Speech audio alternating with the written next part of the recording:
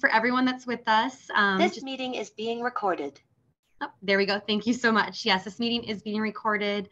We had some folks that weren't able to join us, but were interested in seeing the conversation. So they won't be able to see you or your faces, but they will just be able to see the conversation that Vontrice Jones and I are going to have for the next 45 minutes to an hour or so. My name is Kristen Glazer. I'm the Senior Manager of Donor Relations here at the Greater Cleveland Food Bank. And I have the pleasure of speaking with Vontrice Jones, who is the Director of Agency and Program Services here at the Greater Cleveland Food Bank. Lovingly also goes by the name V, so I will just apologize in advance if I say V instead of Vontrice, because that is what she's lovingly known here around the food bank. But V has held a variety of positions here at the food bank and really has grown, and her latest endeavor has been really having the pleasure of working with our 1,000+ program partners that we have out in the community, and overseeing a team over in programs and agency services. And one of the fun things that you folks may have heard about is Harvest for Hunger.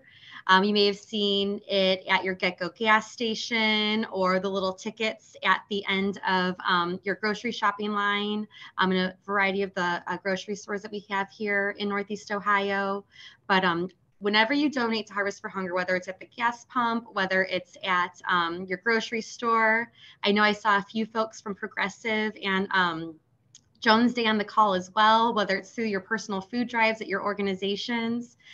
Just wanted to say thank you so much for your support, because it goes to helping our program partners that V really works with and oversees, and it's making an incredible difference in our community.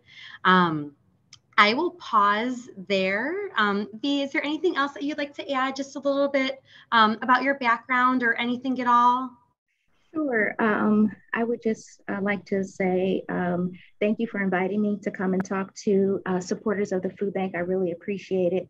One of the previous roles that I've held at the food bank was Senior Manager of Foundation Relations. So I wrote the grant proposals to a lot of our private foundations and corporate as well. And so I appreciate the fact that our donors are tuning in to learn more about the food bank, and I hope that we have some new and exciting information to share, and just giving them more insight into what it is that we do to feed the community.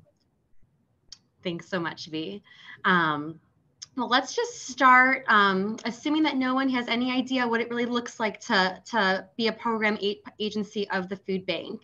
I know that sometimes, especially when folks come visit for the first time at the food bank, they sometimes think that we ourselves are a partner agency. Some folks have told me that they think that they expected us to be operating out of the basement of a church or the pantry of a church. And so when they come to the food bank, and I always describe it as like a large Sam's Club or Costco, if you haven't had a chance to visit, they are a little bit taken aback by just the sheer size and breadth and depth of our warehouse here over on South Waterloo. V, would you mind just giving a quick overview of just how the food bank really works with our partner agencies out in the community, and really what that reach looks like? Sure. So we currently have over 1,100 programmatic partners, and so those partners consist of emergency feeding programs like your pantry, your hot meal, shelter programs partner with us as well. We have a number of children's programs, the Backpack for Kids program, which provides shelf-stable items for kids over the weekend when they don't have access to school lunch. We have a Kids Cafe, which is an after-school feeding program, summer feeding, doing meals during the summer months, of course, and then school markets, a smaller scale of what would be considered a mobile pantry. Many of you have probably seen the Muni Lot distribution in action, but it's geared towards school students and families. We also have senior programs. So we have a senior box program. So that's shelf-stable items for senior county specific. We have a caseload of a little over 2,800 that we manage every year from the state. We also do meals from our kitchen, our senior meals. We hold a contract with Western Reserve, And so we serve seniors in Cuyahoga and Lake County, as well as senior markets and mobile pantries. So through those programs, oh, and I'm sorry, we have food is medicine programming as well. So partnerships with healthcare facilities, federally qualified health centers, et cetera, in terms of making sure that clients that are going for visits and they screen for food insecurity, that they have access to food as well. So many of you on the call already know that the mission of the Greater Cleveland Food Bank is to ensure that everyone in our communities has the nutritious food they need every day. And so through those programs that I named, that is those are the means that we distribute food. And so it looks different at each partner agency. And it's similar to the saying that if you've been to one food bank, you've been to one food bank. I would say if you've been to one pantry, you've been to one pantry, because all of the operations are totally different in terms of their day-to-day operations. But ultimately, clients can go to those different locations and receive at least a minimum of 3 to 5 days worth of food for each member of their household. And so through those programs, that's how we're able to have our reach in a 6-county service area. And can you talk a little bit about how does it work? So a partner, there's a program in the community and they want to partner with the food bank. What does that process look like from them applying to them ultimately receiving food on a weekly or monthly basis from us? Sure. So we have an application process, which is online. And so if an agency has 501c3 status or nonprofit status, they will go onto our website, complete the application. And once it's submitted, myself and others on my team, we go out and do a pre-site visit. And we just kind of go through their programming, what that looks like. And we also do a deep dive in terms of their location. We know that there are certain areas or neighborhoods where there's a gap in access to services. And so we really try to make sure that we're looking at the data and those specific communities in terms of there's not enough programming in that particular area. And so we keep an eye for that to make sure that we're not duplicating services and that they're not sites on top of one another. And so we will also make recommendations in terms of hours of operation or days that they're open, because we want to make sure that a variety of people that are in need of services can attend. And so if we have an application and let's say they typically were open, let's say a Wednesday afternoon from 12 to 2, we would make a recommendation, let's say if they were able to be open in the evening or on a weekend, just so that you give working families the opportunity to be able to receive food as well. And so just making sure that there's coverage in a number of areas. But after the application is submitted, we go out and conduct a pre-site visit. We invite our partners to an orientation. And so that orientation shows them how to order product from our shopping menu. So the same way as if you or I would go to a grocer and log on to their website, there's a shopping menu.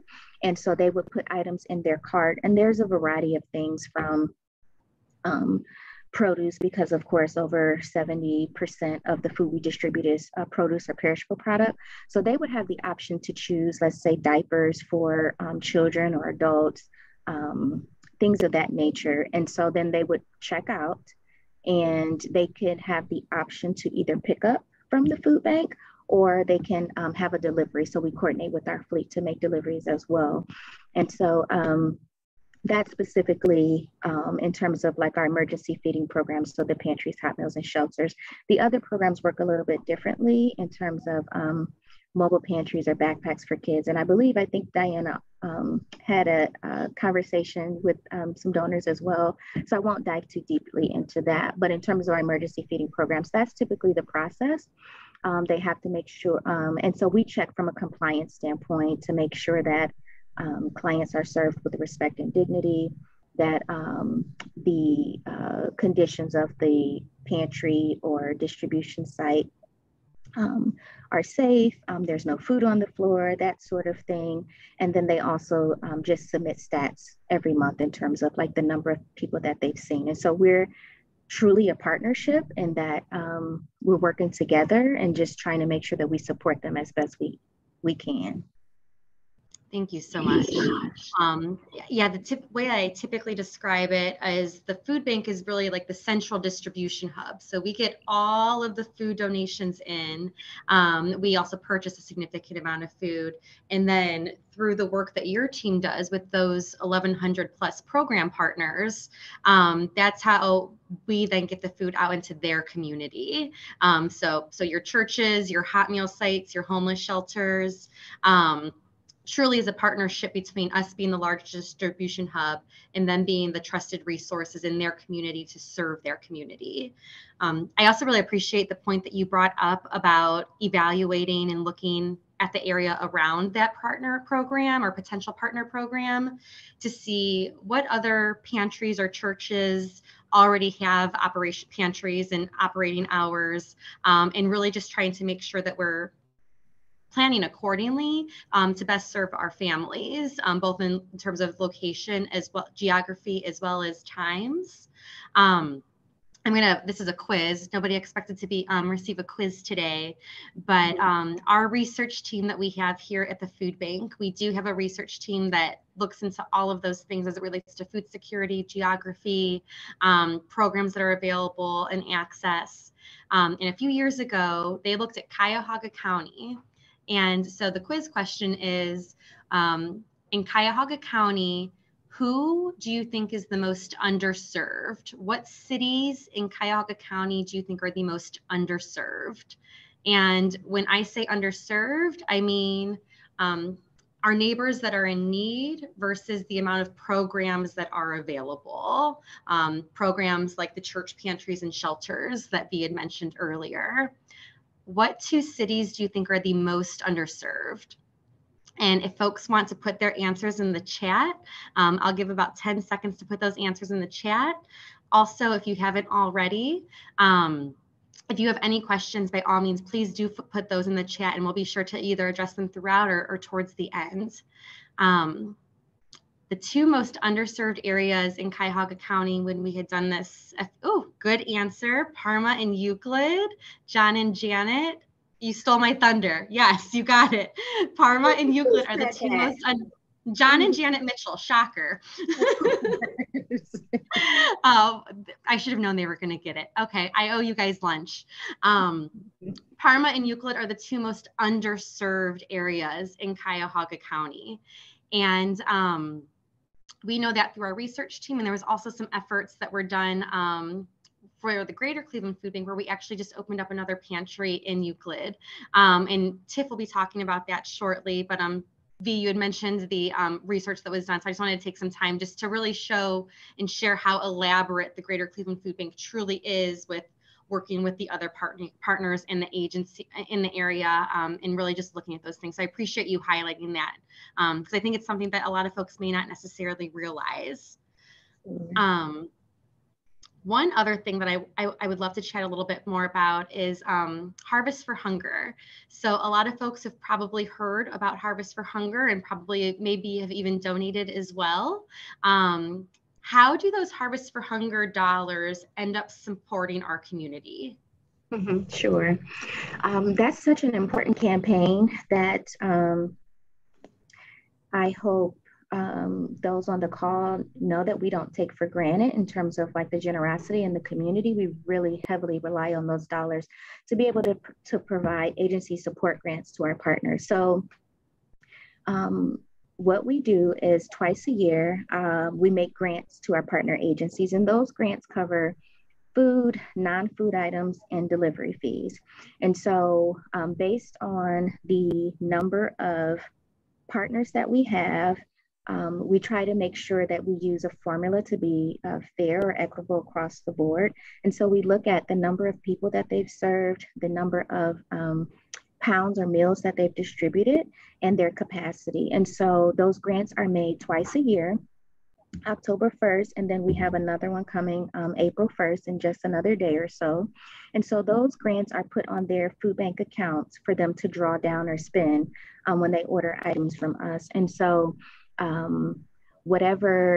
so we have been fortunate to be able to remove the donated and purchase shared maintenance fees for our partner agencies because of the generosity of the community.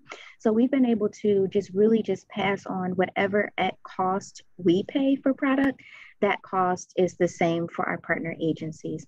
And so every month or however frequently they like to order, they place their order online as I shared before. And so it just draws down. And again, it covers delivery fees, but if they pick up, then those funds are still able to be used for shopping. And so through those Harvest for Hunger dollars, we've been able to really make sure that our partner agencies have what they need to be able to service the community. So just as an FYI, the cost structure to our partners is that bread, pastries, dairy, and produce, those items are all free on our shopping menu. So there's absolutely no cost for those. We have like retail product that's 6 cents per pound. So we have a variety of donors like Stouffer's, Nestle, any other retailers in the area that are gracious enough to donate product to us. It's just 6 cents per pound. And I would say the most expensive item is meat or other protein items, and that's 19 cents per pound. But you and I know, as well as those listening, the cost of, let's say, one pack of chicken wings has, gone up significantly just because of everything that's going on. And so, we try to make it as easy as possible for partners to be able to serve the community. Most of our savvy shoppers, they don't spend a lot at all because they're able to, get the free items. And then for a period of time, we also had a lot of trade and bonus product on our shopping menu. I will say that, and I had glanced while folks were doing the quiz and the chat. I glanced at the chat. And so the cost of inflation across the board has really hit us as well. And so we rely on donations even more so because, let's say, for example, a case of green beans from last year to this year is increased significantly. And so we have to make sure that although we have buying power, that we're still able to keep up with the cost in terms of increase. And so, for example, it's crazy to say, but like this month, we've been looking at ordering turkeys for the Thanksgiving holiday season. And yes, already because we have to source the birds now so that we'll have enough for November. But I remember we ordered about 6 truckloads last fiscal year to make sure that, we had enough to distribute to every household. And so this year, in comparison, it's a few extra, I want to say $100,000 for that same amount for us to distribute. And so we said, well, we really can't have less than what we distributed last year because we know that, during the holiday season, clients really enjoy that opportunity to be able to still have what would be considered a regular or normal holiday. And so the cost has significantly increased. And so we've had to pay that as well for food, for fuel, things of that nature. So that's really how the Harvest for Hunger dollars are used to support our partner agencies. Yeah, I didn't, I heard the green beans stat. I think it was a case of green beans used to cost $6 a case and is now costing us $19 a case as one of the more extreme inflations that we've seen. I did not hear that it's going to be an extra $100,000 to order the exact same order that we placed last year for 6 truckloads of turkeys. Yeah. So just like everyone is feeling it in their own grocery budgets when they go shopping, the food bank is feeling it, and even more so those that we're serving, our neighbors, are also feeling it. And when you have X amount of dollars, I think sometimes, I know we take for granted, going to the grocery store and things went up a little bit. And so you feel a pinch. But for those that we serve, that pinch can really mean some tough choices that they have to make, between either cutting out a special treat, maybe a birthday cake that they were thinking of buying, or even some tougher choices. So many of those that we serve have to choose between food and medicine, or food and having their car repaired. V and I are both moms, if you didn't hear us chatting earlier, in the pre-show, I guess, if you will, of this conversation. And a lot of parents and grandparents we know are making the choice between them eating themselves and their children and their grandchildren eating. And those are choices that nobody should have to make.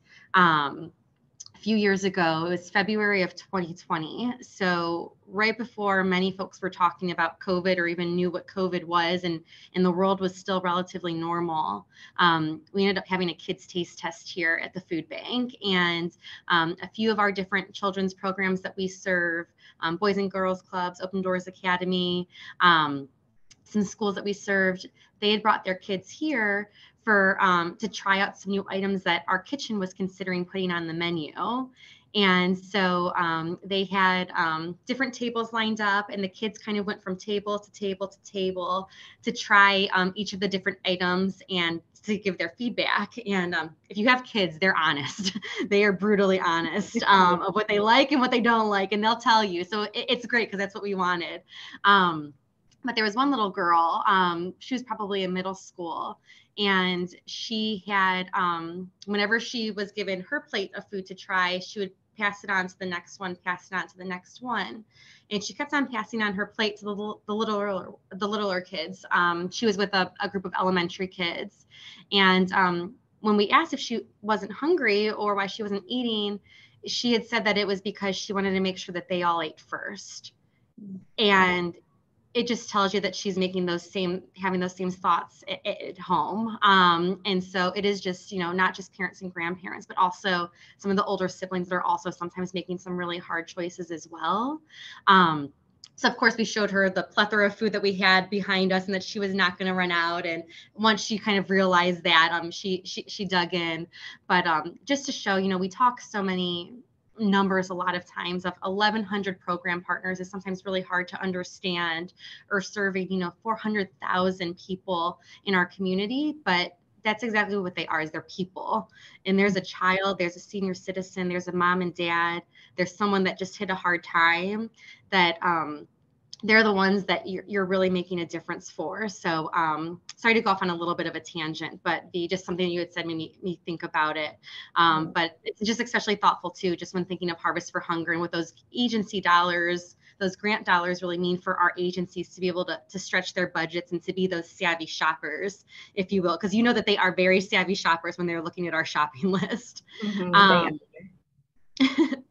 Going on a little bit more so, in talking about our agencies, I know that's something new that we had done with the generosity of the community through the pandemic, is we also looked at some agency capacity grants that we gave as well. So not necessarily for food, but to really help empower them to do more at their own sites. Could you talk a little bit more about that process and what that really looks like? Sure. That's probably one of the more exciting parts that I enjoy at this particular time, because I went from writing and asking for dollars to support our operations to then being on this side of being able to distribute those dollars into the community. And so again, because of the generosity of the community, we had earmarked 2 years of being able to provide capacity grants. So last fiscal year, we did equipment grants only. And so we awarded, I want to say, approximately 200 sites. And so we opened up the grant opportunity to our network and said, hey, if you're able to distribute more food, what would you need? Please tell us whether it's a pallet jack, tents and tables for outdoor distributions because COVID, of course, was at its height. And so we wanted to distribute food safely. A lot of our partners asked for shelving, freezers, refrigerators, different types of equipment. Some of our hot meal sites were in desperate need of a new stove. Um, and so we opened it up to the network and we said, what do you need? They sent in the application and we reviewed them internally. And so we tried to make awards, based on true need within the pot that we had.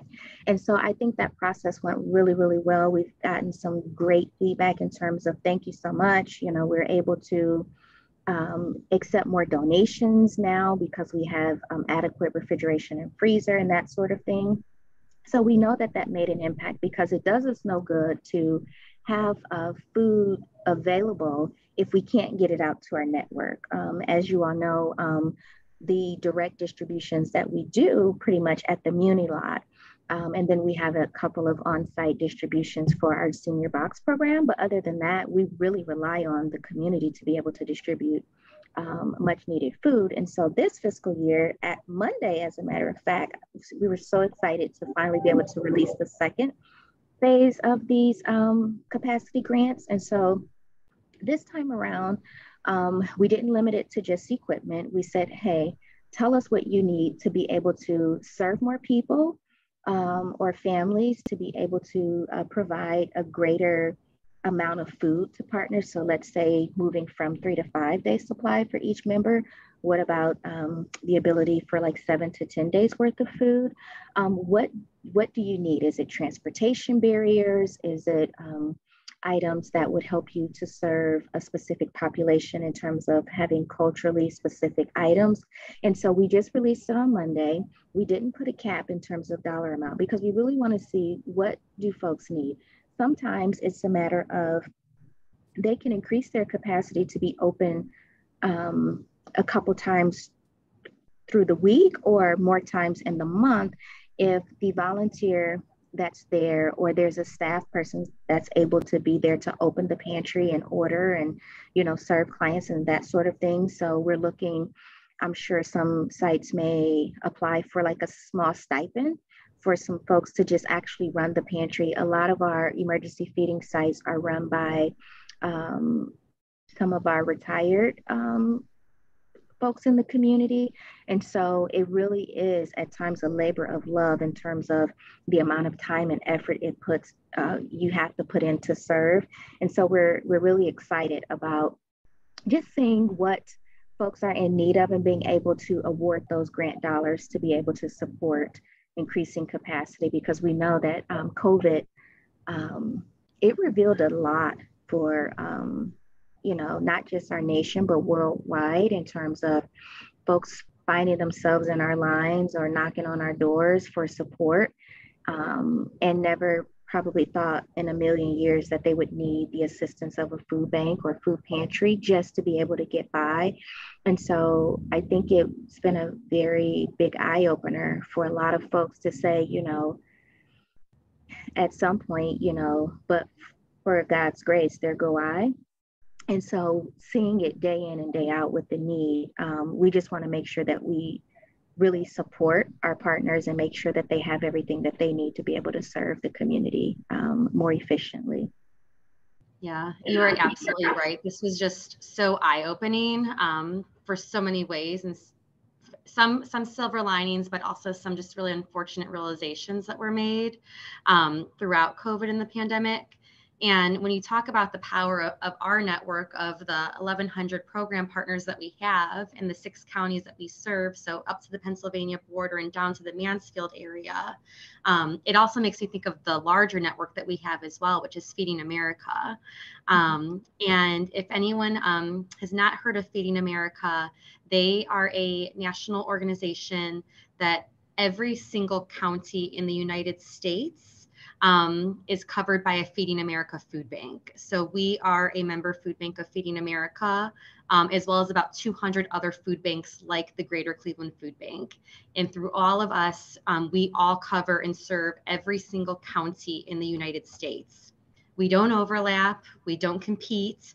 I always kind of compare it to maybe like the hospital systems where they're in the same area, they're competing. That's not how food banking is. And the real beauty of that is the Greater Cleveland Food Bank can talk to other food banks like us and really learn from them of what are your best practices. You piloted this new program. What went well? What were the challenges that you had? What should we consider or be aware of? And it really just allows us to share collective brain power and really just kind of expedite some of the learning processes and learning curves and really just talk to other folks that are going through exactly the same thing that we are, just in different territories. And then we think of our network that we have through here at the food bank, which is our 1,100 program partners that V had mentioned. And it's really about us, larger food banks, being able to empower them because they are the ones that are in their community. They are the trusted resource, the trusted pillar in their community.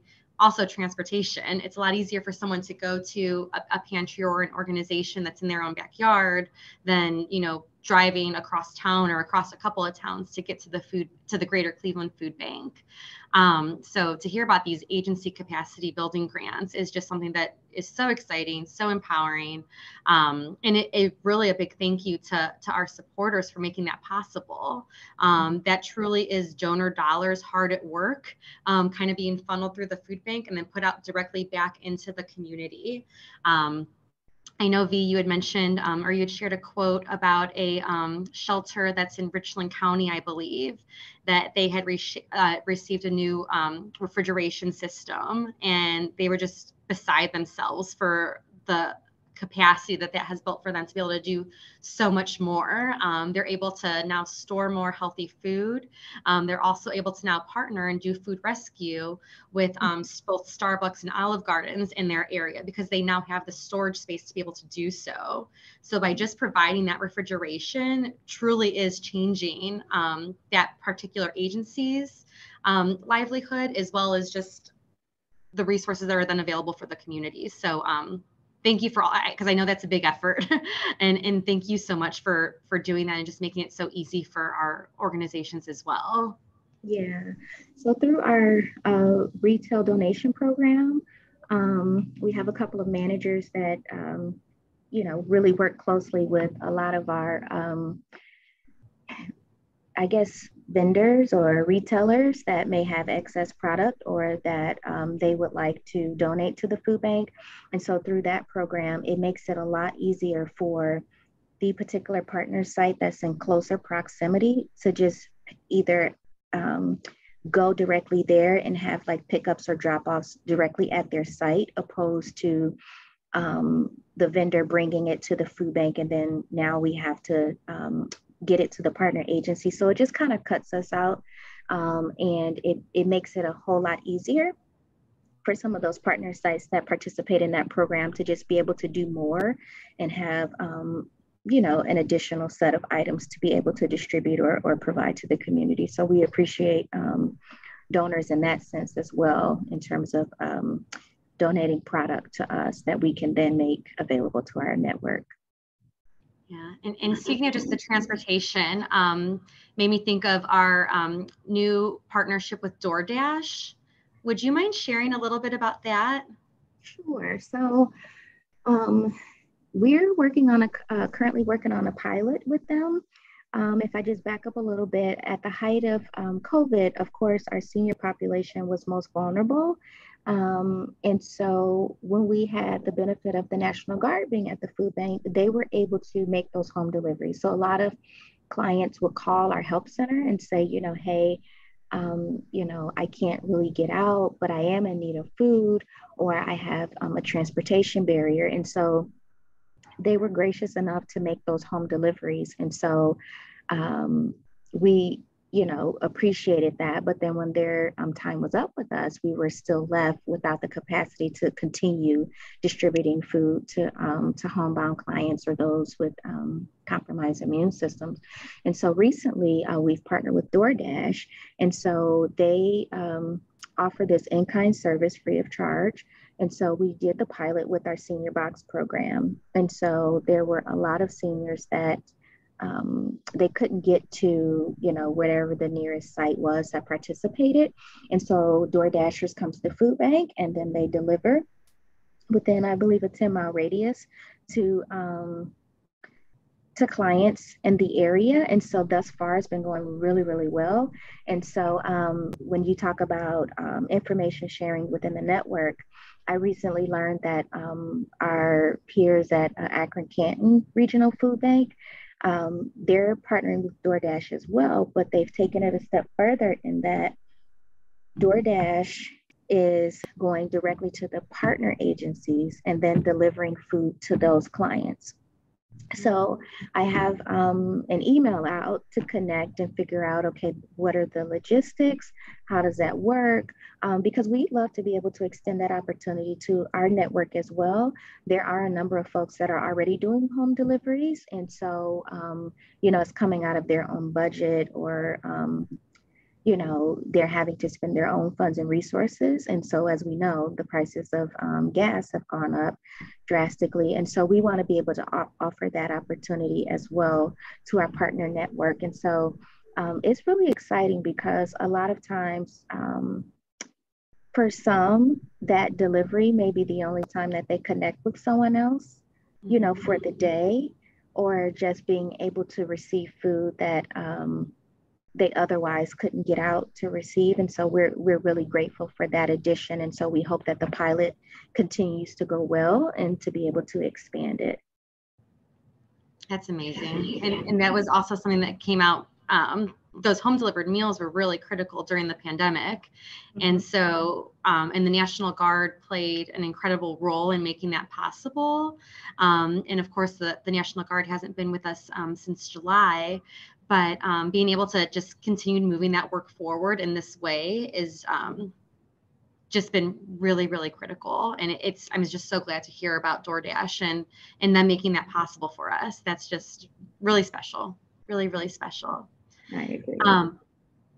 Thinking a little bit more about, on the topic of just sharing best practices and really empowering the network, whether it's through Feeding America or with our own local network of partner agencies. Would you mind talking a little bit about the agency conference that we have every year? Sure. So last fiscal year, we had a virtual conference because, of course, 2020, we were unable to.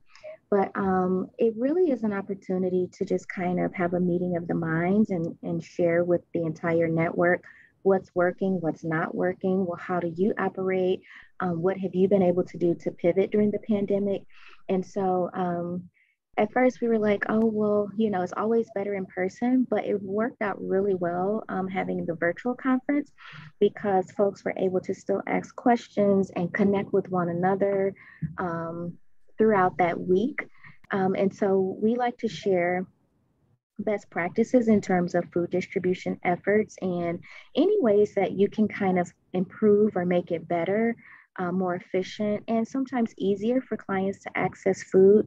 So aside from the agency conference that we try to have every year, we also have a number of other learning opportunities. And so many of you may be familiar with Kimmy Lovano, our Director of Advocacy, or Noel Rivera, who's also on her team as well. We make those types of lunch and learns available to our network as well. And we have a portal with all types of nutrition education information. We have nutrition educators that contract with us that go out into the community and they do food demos, or there's an abundance of recipe cards for our partner agencies to utilize, and just making sure that if there's an item that's typically folks aren't as familiar with, that's being distributed, there's a recipe card to go along with it. And if our partners want one of the nutrition educators to come free of charge, they will come to the site and kind of do a sampling right on the spot. And we find that it increases that product being taken. And so there's always opportunity for learning. We have Feeding America conferences. I want to say maybe a week or two ago, there was a virtual one for food bank staffers, but we had hoped that if it was in person, we had put in the budget to allow two partner agencies to go to just have some learning opportunity there. So whatever we can do in terms of making sure that we're doing all we can to serve those who need us most. We're always all about it, and I'm eager to do more. That's great. Thank you so much. How would you say, what do you anticipate the next, 3, 6, 9, 12 months to look like now that we're hopefully coming out of this pandemic? Any particular challenges that you see or opportunities as it relates to our partner agencies or just the food bank in general? I would say probably more of an opportunity is that a lot of our partner agencies, like the clients or neighbors that they serve, they sometimes become an extension of your family. And so it's similar in that a lot of us, we've worked remotely for the past couple of years. And so it's funny how when we see one another, it's like, hi, I haven't seen you in a while. Sometimes you just don't know how much you've missed someone until you actually see them in person. And so I think opportunities, the big ones for our partner agencies, are to go back to choice distributions. We really had to revert back to the traditional way in terms of, distributing food, which really wasn't, it's never the best option. I mean, I know that the end result is that families get the food that they need. However, when you say choice, sorry to interrupt. When you say choice versus traditional, do you just mind kind of clarifying really quickly, like what that really means? Sure. So a best practice with a choice model distribution is that a neighbor can come in and choose what items that they want or need for their particular household. And so it increases the likelihood of them actually consuming the items and really giving a sense of dignity to them to be able to choose what it is that they feed their families. Traditional is more so like a pre-packed bag or box of items, and pretty much everybody kind of gets the same thing. And so depending on, if there's dietary restrictions or cultural foods that just aren't eaten, it just is kind of like a one size fits all, and we know that one size doesn't fit all. So I would say the opportunity would be as people are more comfortable in getting back into the swing of things or whatever normal was prior to COVID, being able to allow neighbors to choose their own products. I would say being able to collaborate more. A lot of partners, some of them at the height of the pandemic closed, and the vast majority have reopened, but they've had to amend the way that they reopened. So there were some positive things that came out of it in terms of still doing like a drive-through distribution and that sort of thing. But there's a lot of opportunity for more collaboration, for more learning opportunities, for even us to get out into the community more. Like when we do our site visits, we've had to do them virtually. And so sometimes it's good to just be in the community. So I would encourage anyone who hasn't volunteered at the food bank, of course, please do so. There's a number of different projects from, being in our kitchen, our repack area, or being a skill-based volunteer. Like if you have a skill that or you're retired and you were in a certain field and would like to come and volunteer with us, we'd love to have you. But other alternatives are, some of our partner agencies are in need of volunteers right there in their community. And so through our volunteer experience department, some of our partners we have opportunities on our portal to be able to offer that as an additional layer of support. So like if you see a pantry or hot meal program in your neighborhood and it's easier for you to just go a mile away to volunteer and give back, and that makes sense for you, then please do that.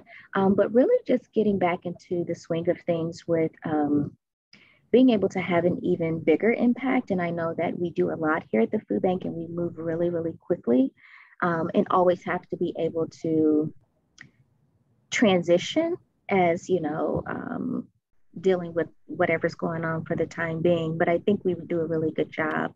But that's because we have a good support system in terms of donors, volunteers, partner agencies, and that sort of thing. So those are some opportunities that I think will present themselves again. and that choice and the dignity that comes with that choice, Vontrice, is something that's so important. And I think sometimes you lose sight of it because, I mean, especially with the pandemic, I mean, it was just a machine. I mean, overnight, needs skyrocketed, food went down very quickly, and you're just like, okay, how do I get as much food out to the people that need it as quickly and as safely as possible, which was the main goal. But hopefully, as we're heading into an area where we can do things and offer choice again, it really is important to try to get back to that place.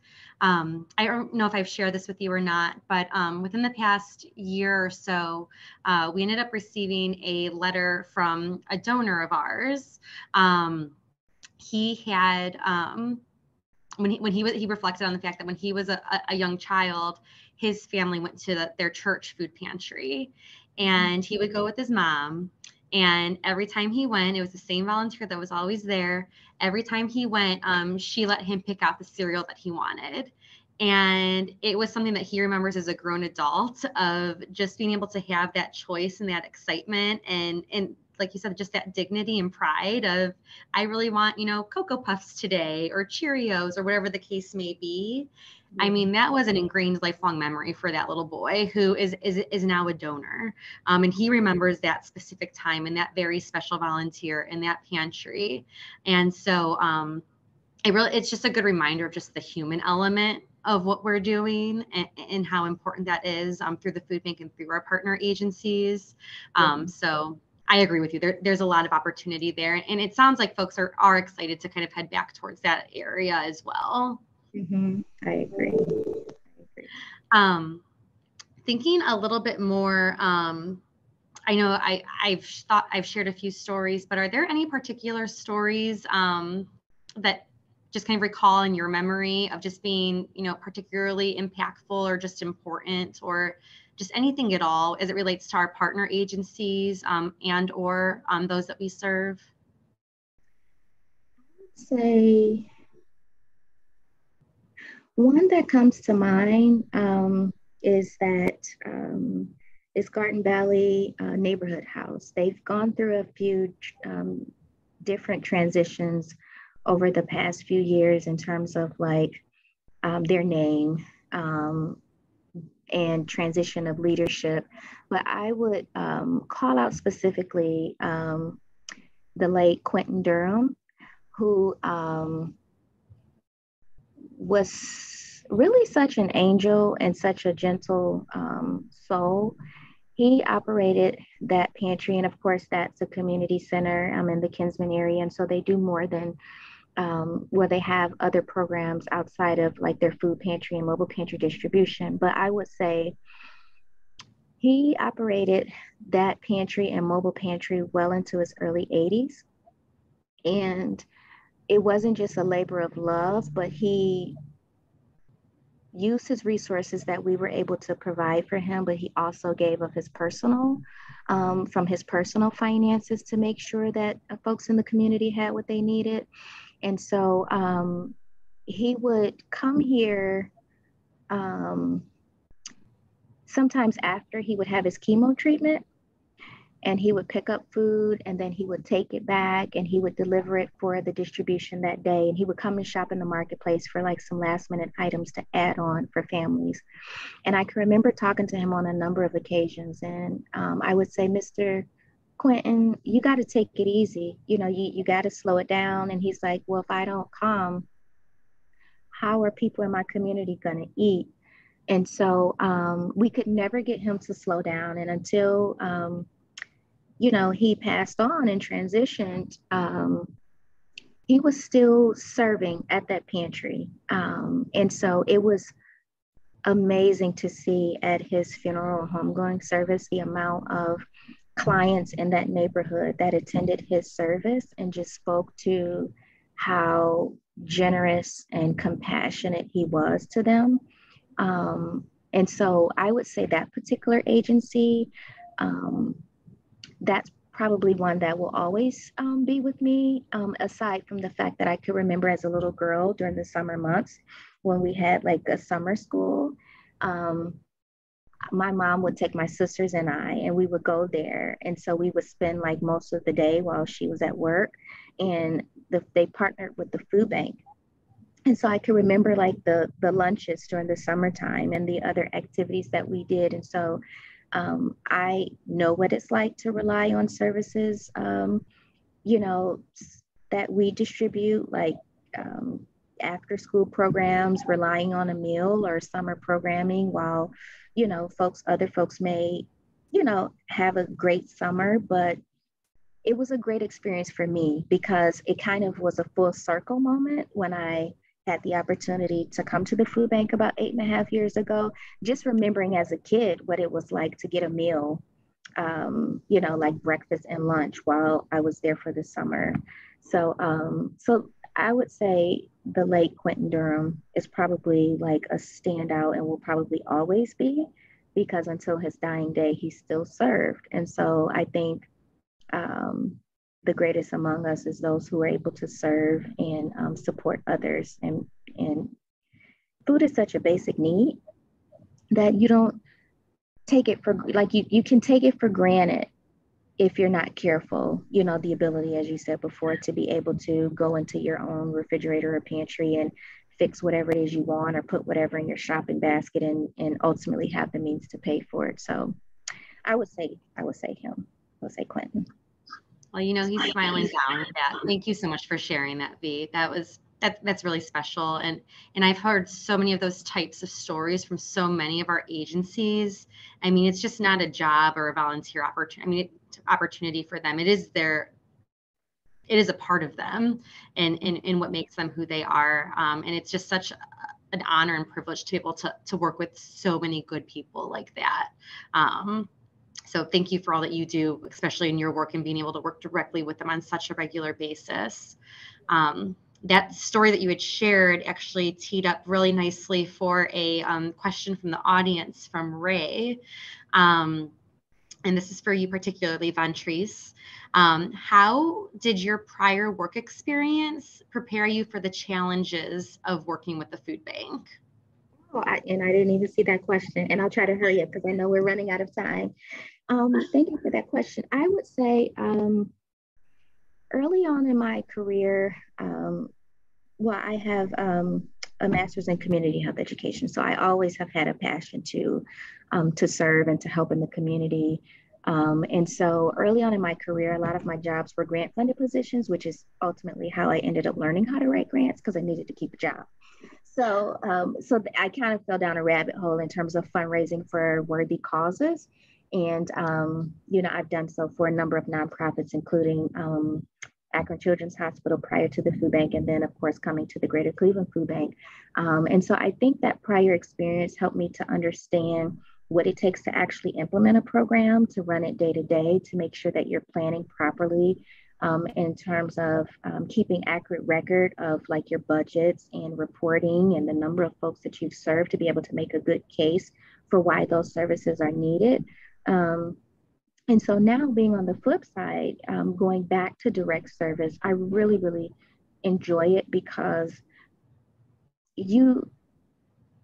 maybe it's selfish to say, but like, you get to see the fruits of your labor on a regular basis. And so you get to see those thank yous, you get those notes, those phone calls with, I appreciate all that you guys are doing. And so it's not just a feel good moment, but you know that folks really appreciate the fact that you've got someone that has written a check, or, you know, went online and they're a monthly donor, to just be able to look out for the next person or the next neighbor. So I would say, in a nutshell, those are things that help me to be able to relate to our partner agencies as well, because I've been on the side of receiving benefits, and even in undergrad, needing SNAP just to make sure that like I had groceries, you know. So it's an important, it's not just important work, but I would say, like, for many of us, like, it's our life's work and fulfilling a purpose. Absolutely. Thank you so much. And also being mindful of time, we have a few more minutes, so we may have time for one or two more questions. So if you have those, please share them. I see a question from Christina, which is an incredibly thoughtful question in regards to if she wanted to adjust her monthly donation for inflation, is there a suggested percentage? And Christina, we will reach out to you offline. That is a fantastic question, and I want to make sure that I give you the right answer. But thank you so much for thinking of that, and I promise that we will be in touch soon. And also thank you for your monthly support. If anyone else has any questions, I would put them in the chat pretty quickly and we will try to get to them. If not, we will definitely follow up with you. But V, you brought up one thing that is important. We haven't talked about it yet, but can you talk about some of our partnerships that we have on college campuses? Because hunger on college campuses is something that is there and it's important, but I don't think everyone necessarily realizes it.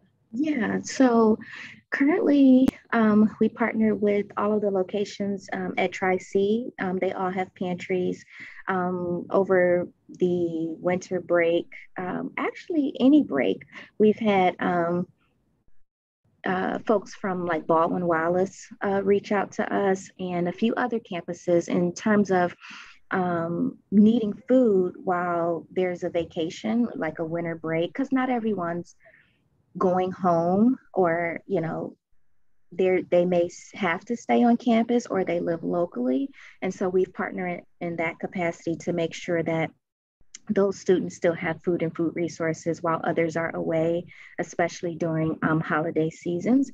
And so we partner with them in the same way that we do with our other agencies, in terms of they receive grant support, agency capacity, dollars, any other like educational or learning opportunities as well, because we do know that the college population is a really food insecure one, and a lot of times folks don't realize it because it's not talked about as often and it's not as glaring as like children's, or children or seniors maybe.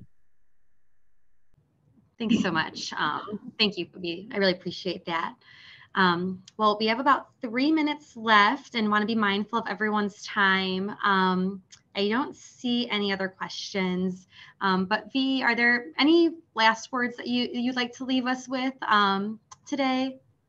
Sure, I would just say thank you again to you and your team. I know Kathy, Carrie, Ben, Kate, that you guys make this opportunity available to donors to kind of give them a greater sense of our work and how their support impacts the community. So thank you for inviting me to do that. I'd like to thank the folks on the call for taking time out of their day to just chat with us or to just listen in and ask questions about our work. It means a great deal that we know that the work isn't in vain, but we couldn't do what we do without the financial support and even with volunteering efforts. And so I would just say, if you guys have any questions that you think of later, please make sure that you contact Kristen or anyone from her team. We'd be happy to help. And if there are partner agencies in your community that you'd like to go and volunteer or just kind of see them in action, we'd love to take you. And so when our new building is open, end of July, beginning of August, after we get settled, we'd love to have you there. I'm sure Kristen will have you guys for a tour as well. So we're just looking forward to continuing to grow and to serve more people who need us most. And hopefully at some point we'll work ourselves out of a job. But until then, we'll just keep doing all that we can for our neighbors. Thank you so much, V. That was incredibly kind of you. And thank you also for coming in to speak with us today while your girls are home on spring break. If that's not dedication and passion to a job, I don't know what is. So thank you so much for that. And I echo everything that you said. Thank you so much to everyone that's on the line with us. I know we have some folks that have attended every single one of these since they started last year as a way for us to engage with folks virtually. And Carrie really led the charge on that. So thank you to Carrie for all of her hard work and really kicking this off. And now Kate, who is the woman behind the scenes making it all possible, and also Kathy and Ben as well on the team. If anyone wants to come for a tour or to learn more about volunteering at the food bank or at one of these partner agencies, we have a whole team full of people that would just love the opportunity to chat with you more. But in the meantime, just a big thank you to everybody. Also, thank you to everybody who has participated or is considering participating in Harvest for Hunger. Like I said, whether it's at the grocery checkout line, attending market at the food bank, which will be back in person for the first time in a couple of years. It'll be on Sunday, May 1st, or if it's through your companies or just coming to volunteer during the season. We appreciate it more than you could ever imagine. So thank you for everything. And hopefully we'll see folks again back at the end of the month. Camila Vano will be chatting about our advocacy work. And so that will definitely be a very lively discussion. But everyone on the call, including you, V, thank you so much for everything that you do. We truly, truly do appreciate it. Thank you. You're most welcome. Bye, everybody. Have a wonderful day. Bye, everybody. See ya.